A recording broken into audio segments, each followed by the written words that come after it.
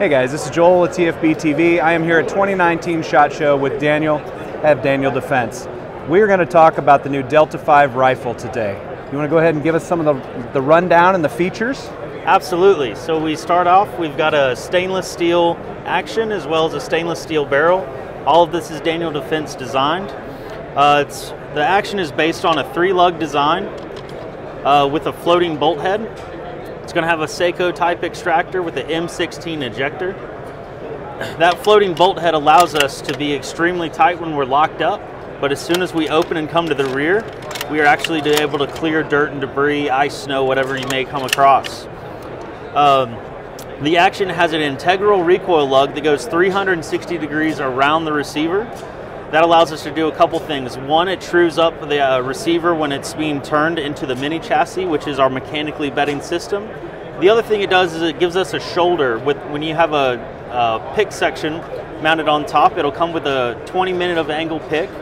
That forces the pick forward into that recoil lug, so we don't have to worry about that base moving forward underneath recoil. Moving forward, you actually see our barrel nut. We have a quick change barrel system.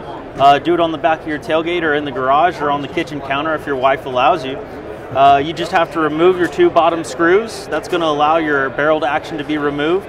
Just like an AR-15, you're just going to loosen that barrel nut up, be able to pull the barrel out. It has an extension just similar to an AR-15. You're going to put your new barrel back in, tighten your barrel nut back on, drop the barreled action into the stock, and then tighten up those 2 bolts again. What makes that able to repeat is, again, that mechanically bedded mini chassis, as well as the fact that our bottom metal has integral pillars. Those pillars are going to set our height and compression in the stock, so we don't have to worry about thermal deviation or as well as humidity. One of the biggest things on this stock is, again, it's Daniel Defense designed carbon fiber reinforced polymer. We have our adjustable comb that's allowed for elevation change, as well as drifting to the right or left for the shooter, and toe in and toe out to make sure that we have a line contact with our cheek and not a point contact with our cheek. The length of pull system is based on 1/2 inch or 1/4 inch spacers.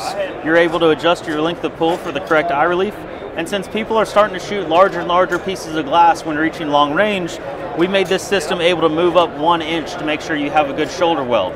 Going back to the bottom metal, we accept AICS pattern magazines from a single feed.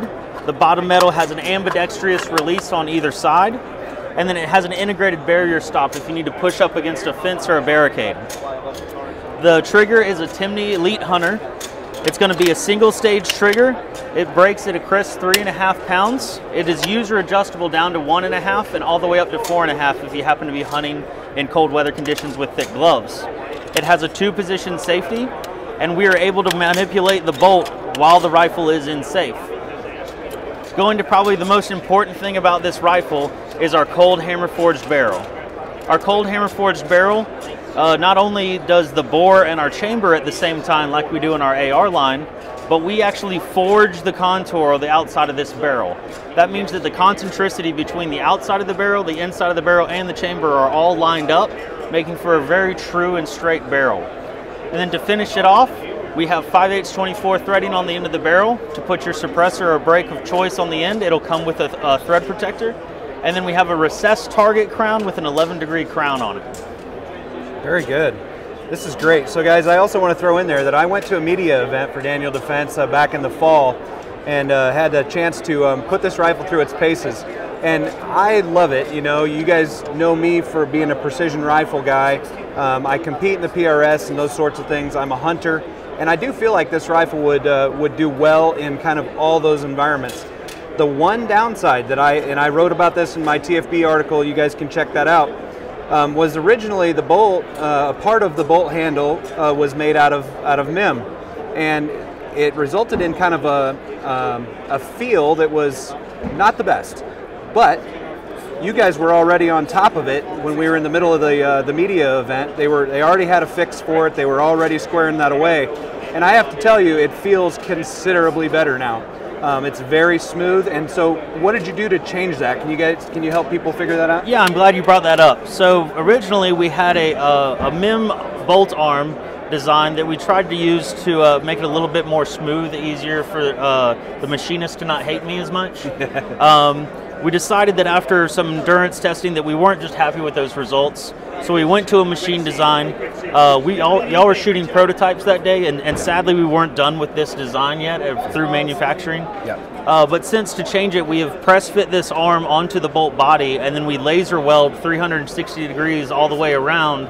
And it's not the arm welded onto the body, it's the arm portion, so it's a full cylinder connection right there. Yeah. It's a much stronger design, and it helps with the geometry as far as the lift and everything. Yeah, and you've coated it now too. There's some smoothness there. That is correct. So the entire bolt assembly is DLC coated. That helps with lubricity as well as making sure that we have a nice slick surface. Yeah.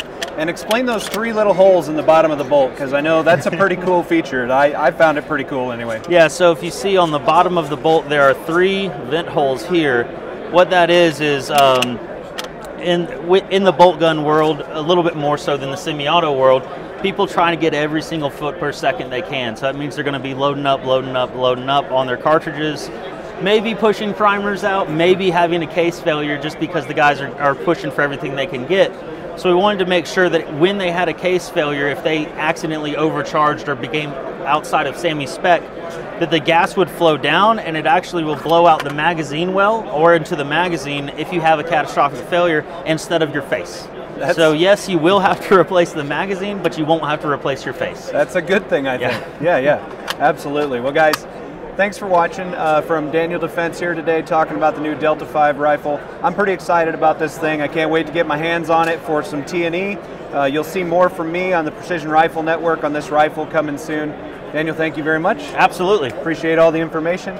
Tune in soon, guys, for more videos from 2019 SHOT Show and TFBTV.